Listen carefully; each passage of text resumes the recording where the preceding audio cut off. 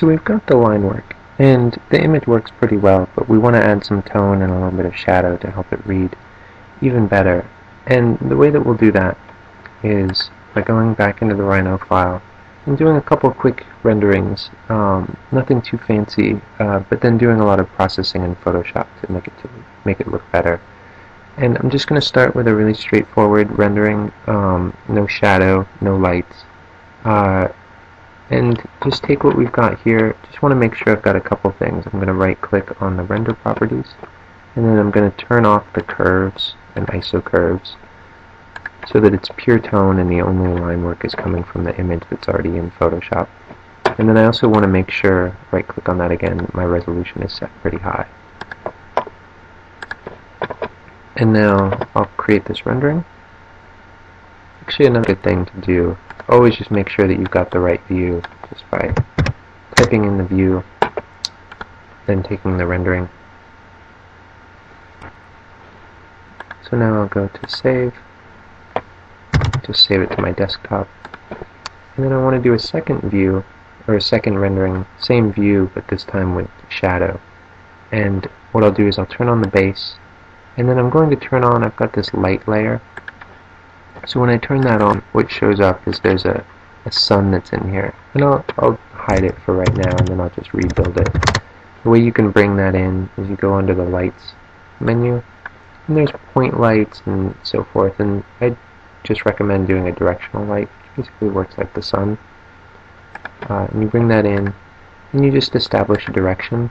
And you'll notice down here in the front view that it's actually coming straight across, and we want that to kind of point down on the object. So I'm just going to rotate it, point it up, and then in plan I can rotate it around. And it doesn't really matter where it is in position in relation to a surface. You're really just establishing a direction. So I'm actually going to erase that one and show the one that I had before. So this is the light that I've been using. And I'm just going to come back, set my view.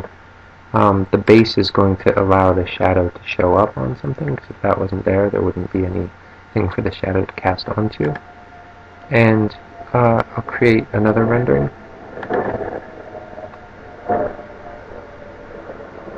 And you'll notice that the shadows are really heavy. You lose a lot of detail. And that's actually okay, because the line work is going to help out with that. But one thing that we do want to change is we want to get rid of this base, because that gray tone is going to be kind of tricky to eliminate when we're in Photoshop. We don't really want that to show up. So one thing I can do is if I right click on render properties and change the ambient light from black to dark gray.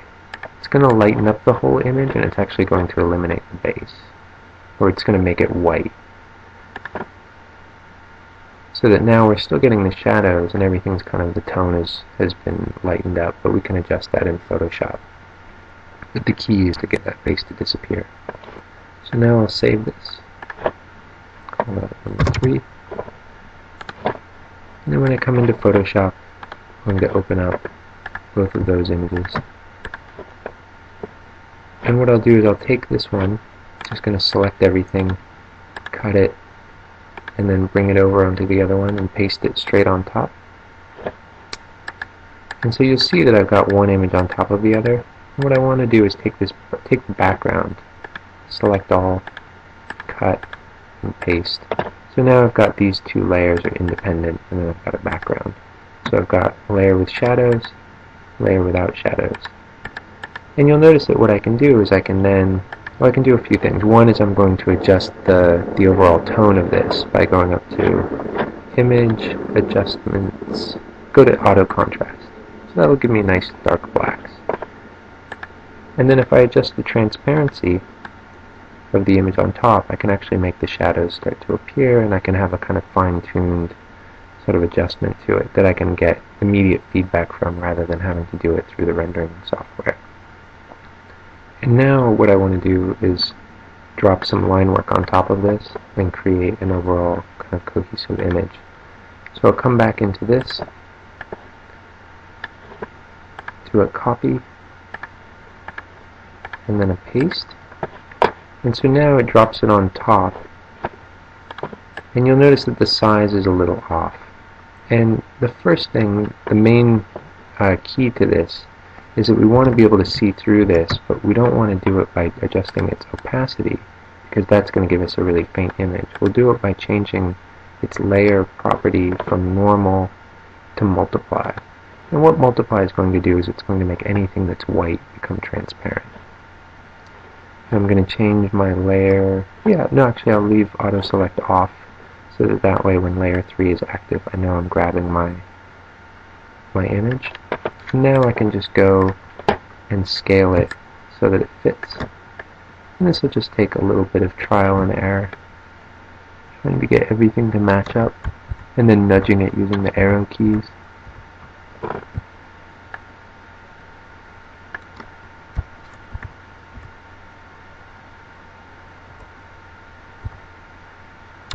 That looks pretty good. Sometimes it takes a couple tries. Just a little bit bigger.